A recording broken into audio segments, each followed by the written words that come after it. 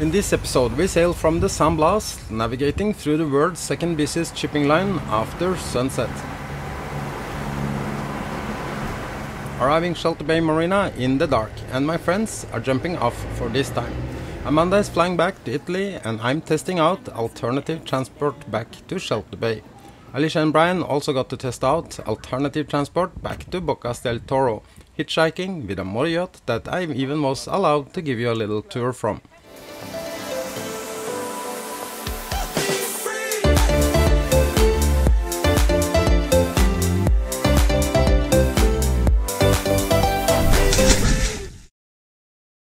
After some lazy days in the San Blas, we needed to point our nose towards Shelter Bay Marina. Again, we are on a tight schedule, and this is also the end of this year's chill and sailing for me, well aware of all the tasks and jobs waiting for me. With the help from Rick Moore, we managed to get Be Free in a temporary working condition, but it was only a temporary quick fix. Even though we have managed pretty okay with things as is during my friend's holiday on board Be Free, I know there is massive work and expenses that's going to not only blow my budgets to pieces, but take all my time and next weeks. Insurance covers nothing from what I believe is caused by lightning on the sail from San Andreas to Bocas.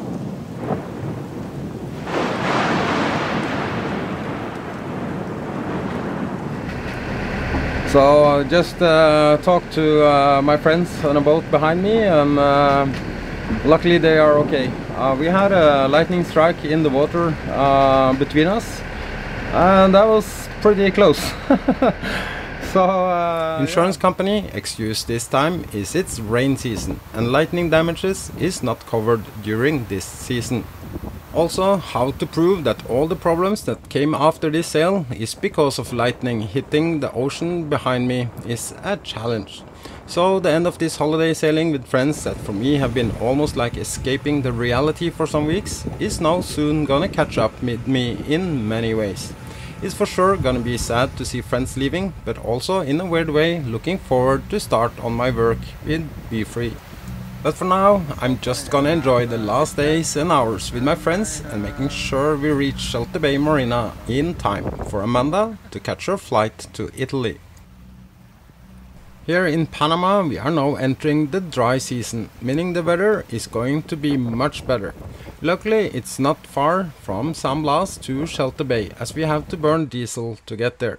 The trade winds have not reached here yet, and in the transition between rainy and dry season it's often absolutely no wind here. And being on a schedule means I have to run the engine, not having time to just drift around out here.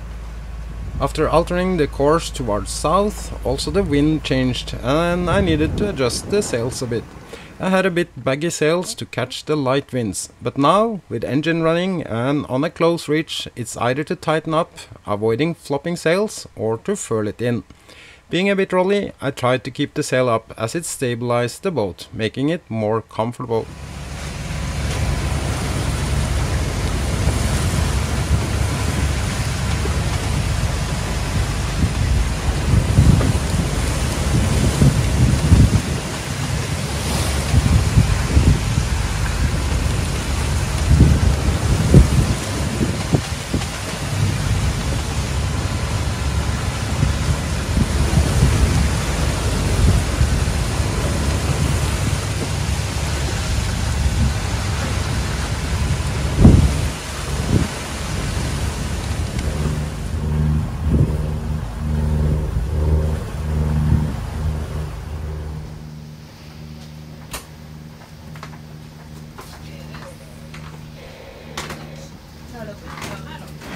Paparazzi in the house. What's going on? Hello! We're cooking. You're cooking? What are you cooking? Rice and veggies. Oh. And eggs.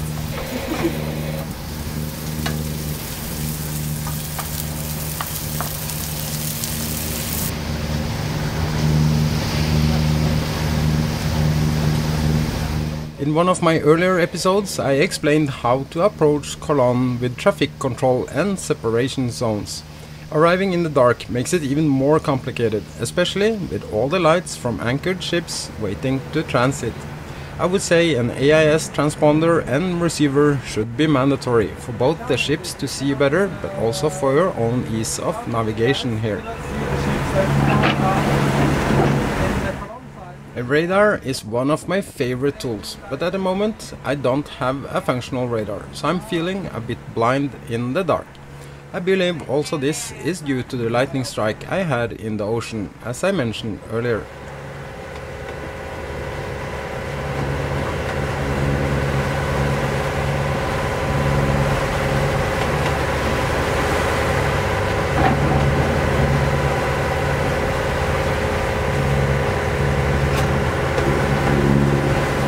This time I studied the AIS and tried to find a ship I could tag along with through the narrow entrance by approaching one that had a slow enough speed that we could go behind. This was a good strategy as it was pretty busy, and due to my AIS transponder, the traffic control also saw my speed and position. So when hailing the traffic control, they said I could just continue my course and stay behind the ship I already had plotted.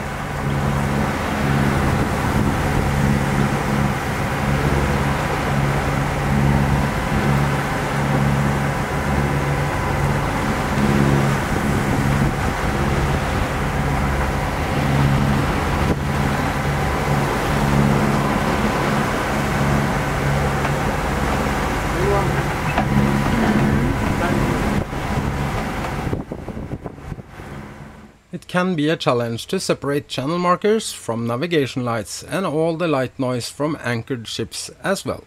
So I'm really happy to know this entrance well enough to feel confident going through here and into the marina in the dark. I know this marina is not a big fan of late arrivals, which is understandable. It's a narrow entrance with coral reefs and also can be a bit tricky to dock when it's dark. But again, I've been here so many times and know exactly where the bee-free place is. But with crew on board, it's even easier as they can help with lines, but also extra eyes in all directions, making sure we are not getting too close to anything.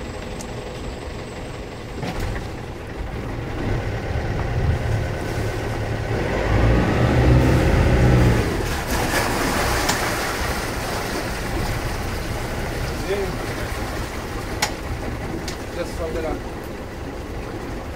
Ball thruster? Yeah. I think it's okay.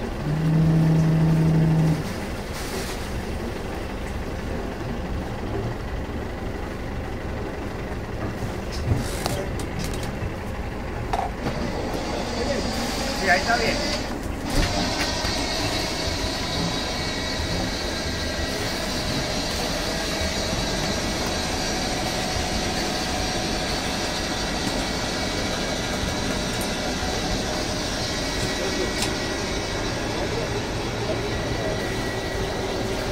Más adelante. Sí. Ya un poquito más adelante.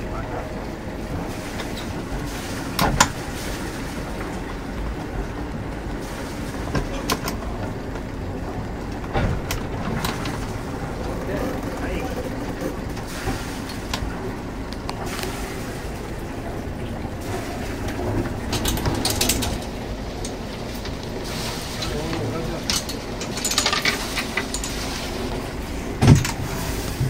Amigo. Yeah?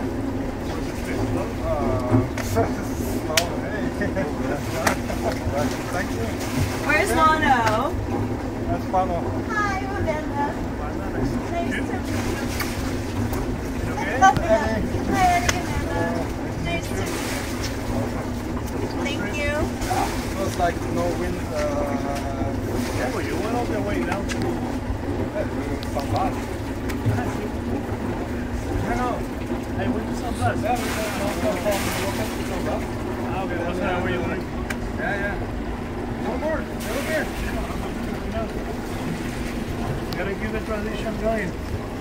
I have to keep the tradition.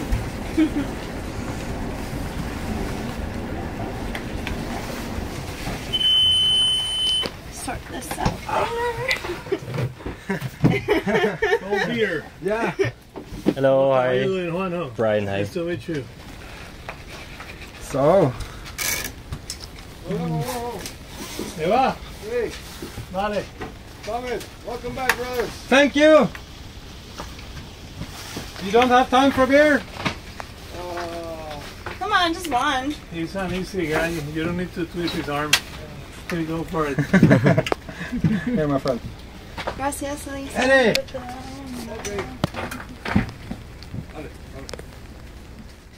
Oh, You gotta drink it. Thank you, thank you. Salud. Salute. Welcome back, Thomas. I'm sorry to bring you up this evening.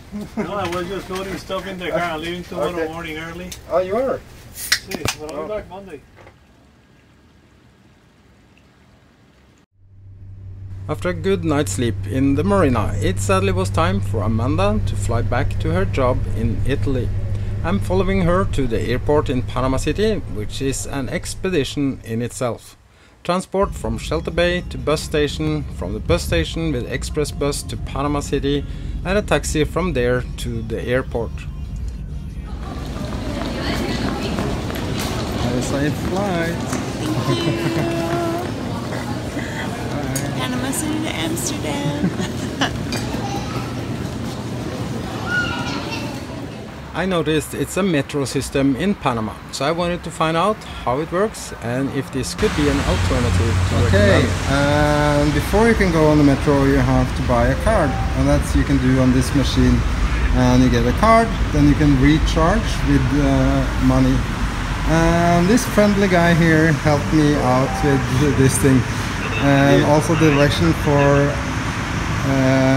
the Old Brick Mall, right? Yeah. Muchas gracias, señor. Have a nice day. Gracias. So this is my conclusion from either taxi all the way or taxi, then bus and taxi again to get to the airport, versus the third alternative, taxi, metro, bus and taxi again.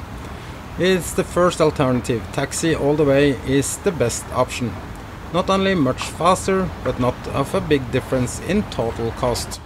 If you are two or more to share the taxi, it's definitely a winner. But it was interesting to test and to find out all the alternatives. An Uber would be the fourth and definitely the best alternative. But an Uber it's hard to get here in Panama.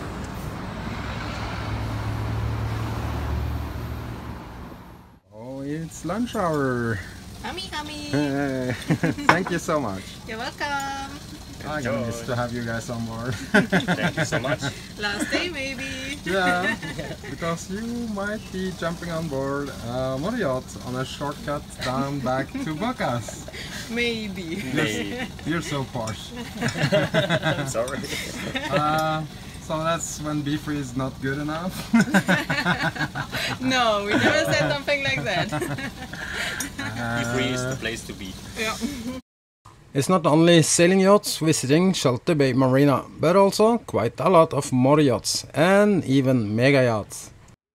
So I'm really happy that Alicia and Brian managed to not only get the ride back to Bocas, but also trying out how it is on a motor yacht. But might be going with this one. Here. What is that? What happened? We jump on a yard, we jump on a yard. Officially yacht jumpers now.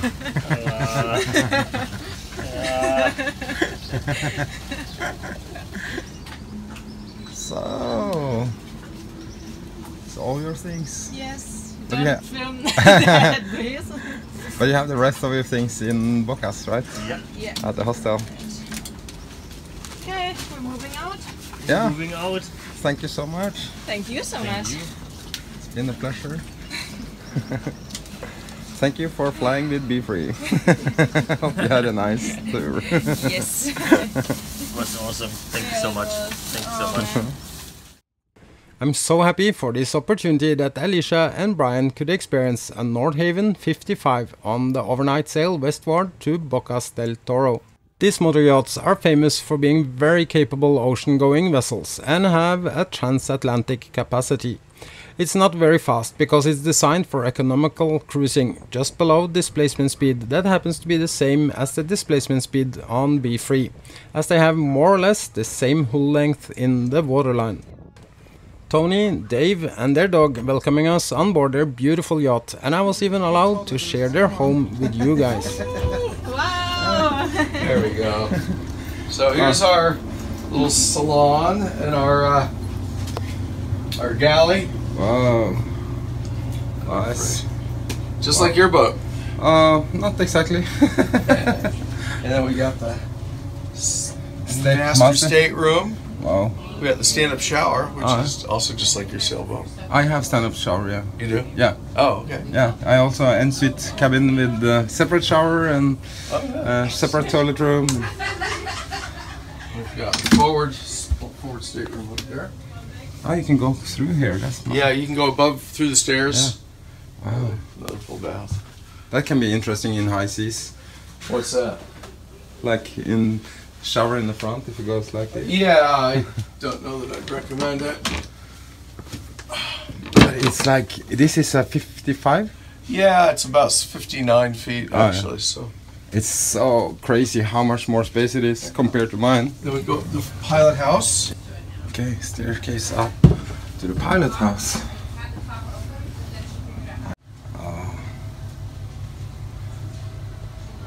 All sorts of stuff. All sorts of toys to play with. This almost makes me feel like home. And then we have another bedroom back here.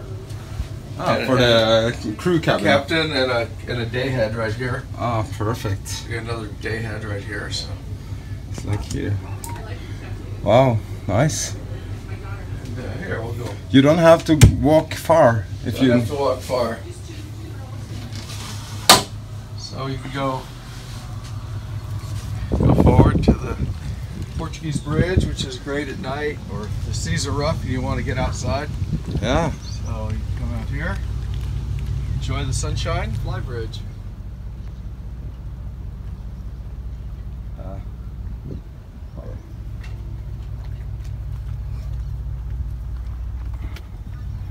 A little second dinghy, which is really helpful on the Pacific side where you have waves. You take the big dinghy on and it gets up on shore, and if the tide goes out a little bit, you're stuck. So we have a small one that's a little 6-horse motor. Lots of stairs, both inside and outside on this yacht. And all the floors, including this flybridge, gives you a feeling of being on a much bigger yacht than it is. If it's a 55 or technically a 59, it's like B3 if she's a 55 or technically a 59 with platform down. Still, it makes my boat look like a dinghy side by side with this one.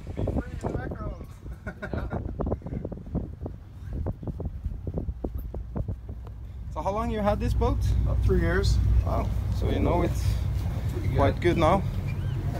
Another set of stairs down.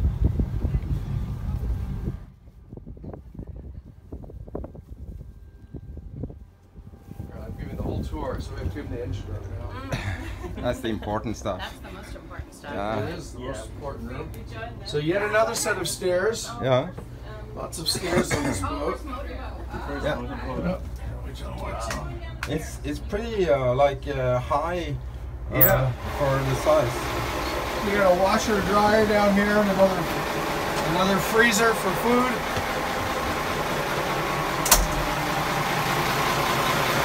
Stand-up engine room.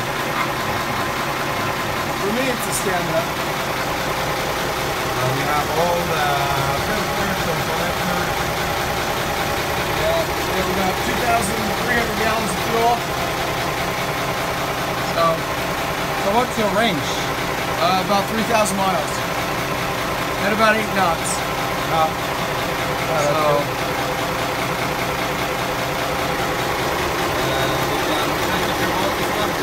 Yeah, well, so I tell which fuel tank. There's your Nordhaven 55, Yeah. which is basically the same as the 60. Yeah. The 60s cost more for 5 feet. Follow me. Here, I'll show you. Tony and Dave are such sweet people, and I'm sure Alicia and Brian will feel very welcome and enjoy their ride back to Bocas Del Toro. I'm really thankful for also getting the chance to see this boat, as I've known this model for many years and finally got the chance to see it inside and out. To me, it really doesn't matter if it's a cat, mono, motor or sail yacht. I'm always curious and interested in seeing different solutions and also to learn why we all think different and have different needs and desires. And now I'm feeling a bit strange, as it's a bit sad to say see you later and to be alone on Be Free again. I really do enjoy sailing solo, but after this last weeks the transition back to what's normal for me is a bit sad. We had such a good time together and I'm going to miss Amanda, Alicia and Brian.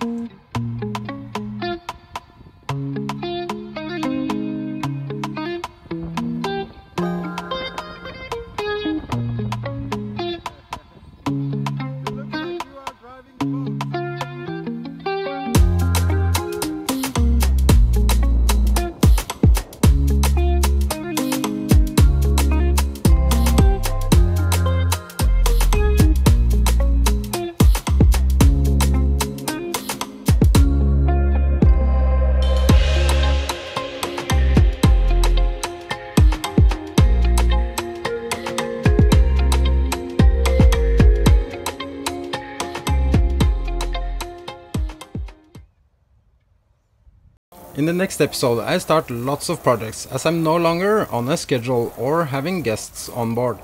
Everything from fiberglass work to fix a leak to get my generator up and running again. Even installing new batteries, that's gonna be a game changer in combination with a different setup and more effective use of my solar energy. I have not had much time to be on social medias or even upload new episodes, prioritizing hard all my work here in the marina. But soon it's time to move on into the next chapter of my adventures with Be Free. Thank you all so much for watching and for subscribing to my channel. A special thank you to all my patrons, that's really big help for me now dealing with all the extra costs and troubles lately. Be happy and be free.